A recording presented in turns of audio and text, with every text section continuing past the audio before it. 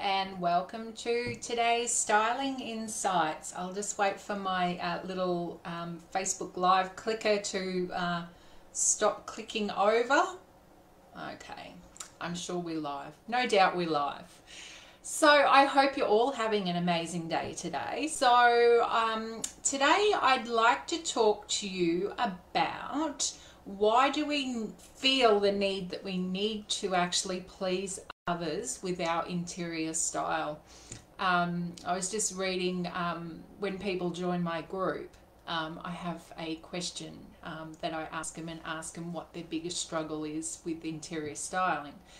And one response was that she wants her daughter-in-laws to like what she's done to her home. So the question is, why do you feel that you need to have the approval of other people of the way that you style your home? I just will, that's only just clicked over, so I'm not too sure how far I've gone into my actual live then. I'll just have a quick look, bear with me. Oh yeah, we are. Sorry about that. Just need to make sure that I'm coming live into Facebook from when I first started. All good. Anyway, so back to the question. Yeah, so I sort of, when I read that, I had to read it a couple of times, and I think, I thought, well, why do we need the approval of others when we're styling our home? A couple of things come to mind for me when I actually read that, and was, is there a fear of judgment? Do you have a fear of that you're going to be judged by the people that come through your door into your home? And why do you feel that you're going to be judged on your home? Because at the end of the day, your home is a reflection of who you are and what you represent and the way that you want to feel within your home. And having that emotional connection to your home, because at the end of the day, our home is our safe haven. It's our sanctuary, our port in the storm. But we may go to somebody else's home and like what they've got, but we don't necessarily want to bring that into our home because it might not suit our needs, wants and desires. But back to the question, I suppose people there's so many people pleasers out there. They want to sort of please everybody, and at the end of the day, who are you trying to please? We only need to please ourselves and the people that live in our home. They may have an opinion on it, which is more than okay. Your husband might not like the hot pink floral doona cover that you've got on your bed. So, that's completely understandable. But you don't want, your daughter-in-law or your girlfriend or your best friend or whoever it is to come in and start judging your home, because, of course, you wouldn't do that when you go into their home, because there's sort of some resemblance in the way that they've actually created their interior style.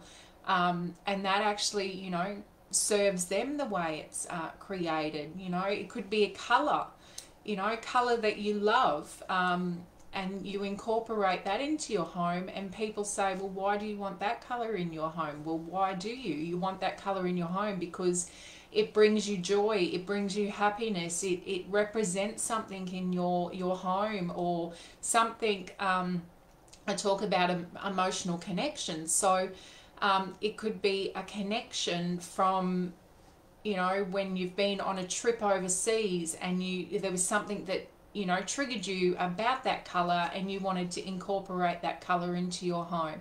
So there's meaning and purpose behind why you're styling your home the way you are. Not because your girlfriend doesn't like your style or your daughter-in-law doesn't like your style. We live there, that's the first place we wake up and where we go to sleep. So it's all about serving what we want in our home. I suppose also another thing I find is that people compare our homes to others as well. So we sort of go and we have a look in, we go to our girlfriend's place and she's got an absolutely stunning place. Yes, that's that's what, you know, keeps her happy. That's her style. You know, she may have people say the same thing to her about, you know, the way that she styled her home. But at the end of the day, it's about that we don't want to please anyone else other than ourselves, or our family that are living in our home. And I just think, you know, the fear of judgment plays a big part in this as well, because people don't like to be judged. People don't like to be criticized. And I suppose that you can just take that on board. Thank them for their opinion, but it shouldn't really matter to us what other people think of our home styling, because it's coming from within us that we want to, you know, incorporate these colors or incorporate these patterns or have these bizarre and I suppose unique interior decor accents in our home. So I just want you to be true to yourself and create the home that you love, not what your girlfriend or your daughter-in-law or whoever it is. It's about creating your home and your unique interior style in your home too. Yeah, I could talk a little bit more on this, but I just like to keep these short and sweet so that people sort of can actually soak in what I'm actually saying as well, and sort of, you know, let them sit with that, because this is an important factor that we, you know, think about. What are other people going to think about our homes? I do have a client that I'm working with as well at the moment, and her parent-in-laws are coming and she wants to make her house look beautiful. So, you know, it's trying, you know, people are trying to be people pleasers, and, you know, that fear of judgment that's sort of coming in. But at the end of the day, this is where we've we've set our, you know, our stumps, that this is our home that we've created. We had so much joy in creating our interior style that you know, we got so much joy and happiness, and then somebody else comes in and wants to burst our bubble because it's not what they like. Remember, it doesn't matter. It is your home. You create it to the way that you want, because it needs to be functional and it needs to be practical as well. So I will leave you with that. Thank you so much for watching, or if you're watching the replay, please hashtag replay. I would love to know who's watching this, and I hope you have actually found some value in this styling insight today. And I just want you to sit with that question, is why do we need to please others about our interior style?